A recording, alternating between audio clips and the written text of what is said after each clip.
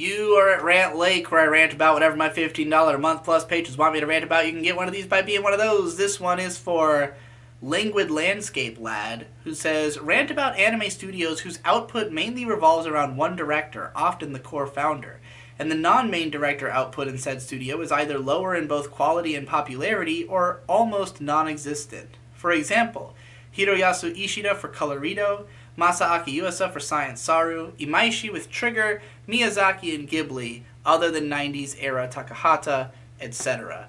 Okay, so first I'm going to break down that Ghibli example, because all of Takahata's work is good, so why only 90s era? Also, Ghibli has only really made like one bad movie, the Goro Miyazaki, Tales from the Earthsea. Whisper of the Heart is a beloved classic. I personally loved Ocean Waves, even if I don't, I haven't rewatched it in a while, so I'll hold my opinion on that maybe. I love The Borrower Arrietty, and fucking When Marnie Was There was great. So don't be shitting on non-Miyazaki Ghiblis. Now, granted, most of them are not as popular, but I think that's just because of the name recognition of Hayao Miyazaki being the most famous anime director of all time. And it's not to say that I think any of those other movies necessarily live up to Miyazaki. But, no shortage of them are fantastic movies. And obviously, again, Takahata, forget the 90s, what about 2013?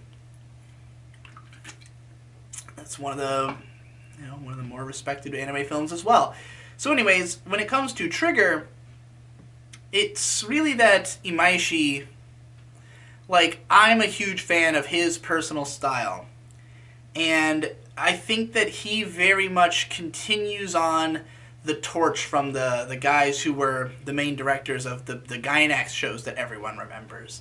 The Hideaki Anno, Kazuya Tsurumaki, the stuff from those guys.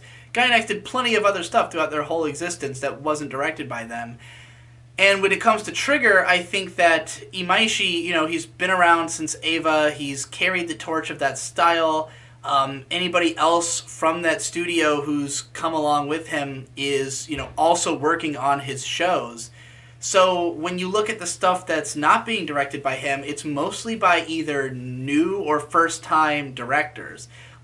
Akira Amamiya has been around forever. He's been working on Imaishi's work since the Gainax days, but SSSS Gridman is his first full TV show directing job. I mean, other than that, he's done Inferno Cop, which is also great, and Ninja Slayer, which I have not seen. But then you've got I'm pretty sure the guy who directed what the fuck is it called? The stupid high school light novel one. I'm pretty sure that one was by a new director. Darling in the Franxx was directed by, wasn't it by the guy who was the character designer, right, for Idolmaster and Gurren Lagann, I think. It was a character designer who was working as a director for the first time, if I'm not mistaken. He's been around for a long time, but he hasn't done directing work like that. And I don't think these are badly directed shows by any stretch. I think that they are, maybe not as good as Imaishi's work, but I wouldn't expect them to be almost, because Imaishi's been doing it a bit longer, and he's got, a lot of credentials under his belt. Trigger has probably not got the throwing around weight that Gainax had in its prime, The money's not flowing the same way that it once was. Which means that they can't, necessarily give all the same resources to every single person who works on something. I don't know. And also, when it comes to Darling in the Franxx, you had A1 Pictures involved. Masaaki Yuasa, I think, is the only one who's directed anything at Science Saru, right? I mean, again, this is a case of these are new studios just getting off their feet. They're led by guys who are very well-known guys who have a very particular style. So anybody who's hype about that studio is hype because that person is in charge, and that includes investors. They're not going to want to throw their money at a project that they're not going to get the guaranteed quality of that director from. So I think it's going to be a while before those studios, Colorido, I don't know much about Colorido's directing, but again, young studio, hasn't done a whole lot of big projects. So I think that's the case for most of these. They're small, they're new, they're young. They've mostly got like the one guy who they've put all their chips on, but they'll expand eventually. I mean, if you look at like Kyoto Animation in the early days, the guy who's like the leader of Kyoto Animation had directed most of their work up until the point when you started getting some of the other directors, taking on more jobs here and there. And, now there's like 3 or 4 major directors from Kyoto Animation who do pretty much everything, as opposed to just the one. So, yeah, I think we'll see that expand. I mean, Gridman and Franks were both successful shows, so I'm sure that those directors will get more work going forward, and maybe it'll be better.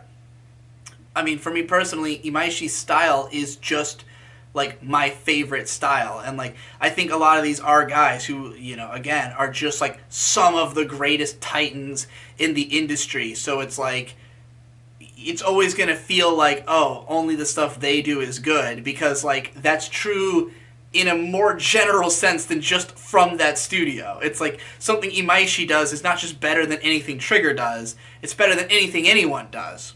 So inevitably we're going to feel that way. Same with Yuasa or Miyazaki. So I think it's a little unfair almost to hold everything from the studio to the standard of the guy who does the best work there, if that guy also does better work than basically everything. I think it's fair to put Gridman and Franks above most of the anime that comes out.